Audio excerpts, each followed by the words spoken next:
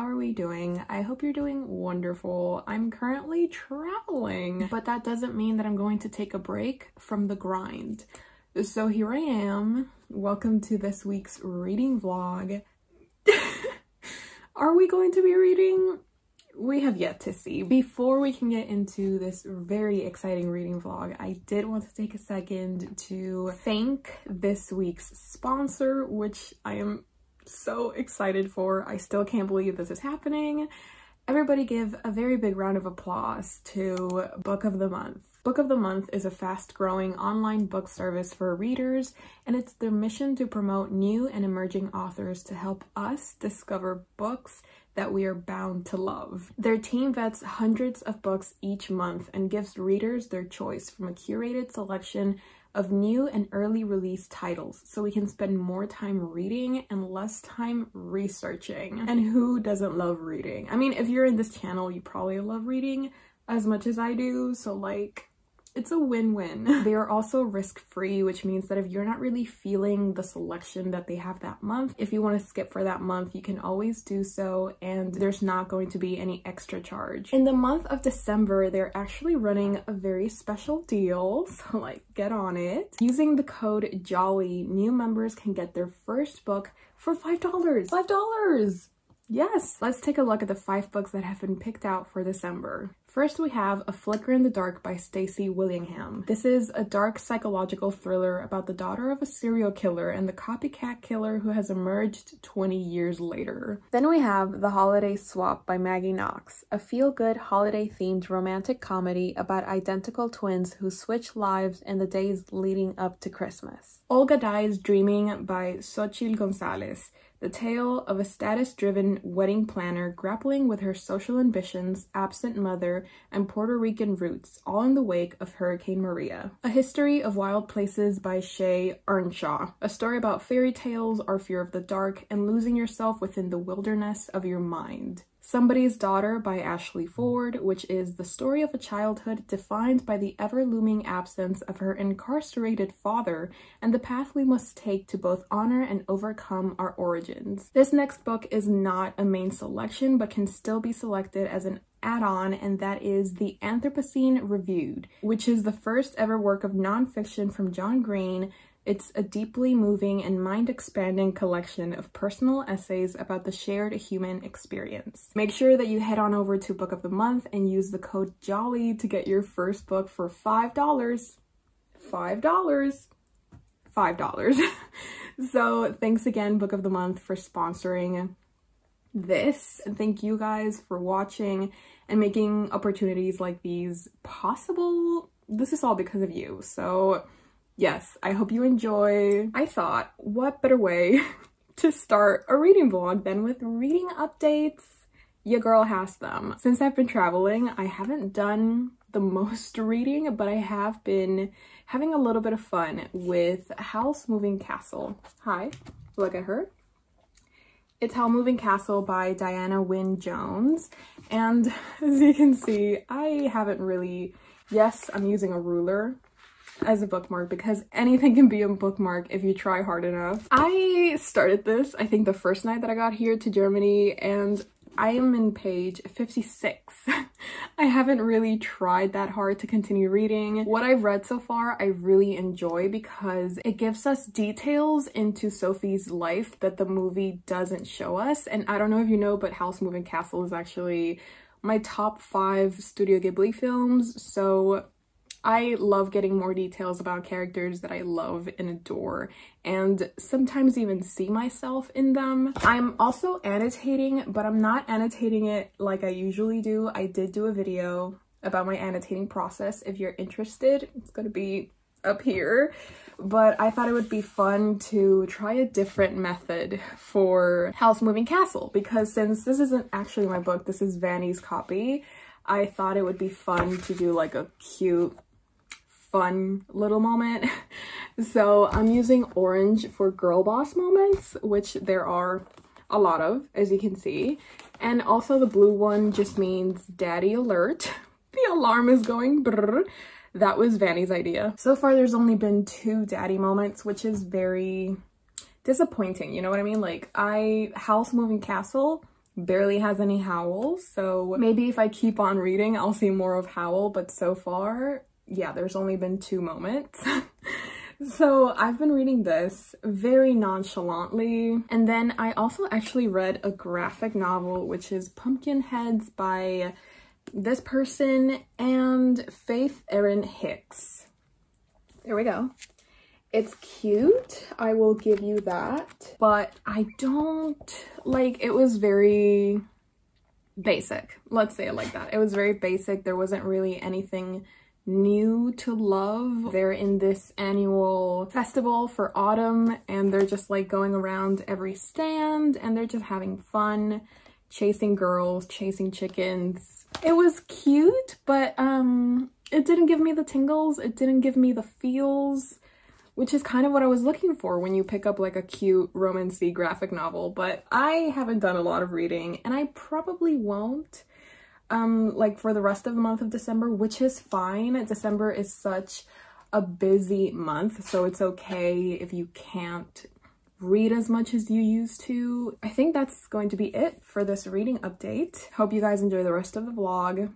Love you all so very much. I know I say that all the time, and every time I mean it. But yes, hope you enjoy. I'll see you later.